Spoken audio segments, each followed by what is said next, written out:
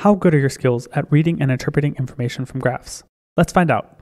John runs at different speeds as part of his training program. The graph shows his target heart rate at different times during his workout. On which interval is the target heart rate strictly increasing, then strictly decreasing?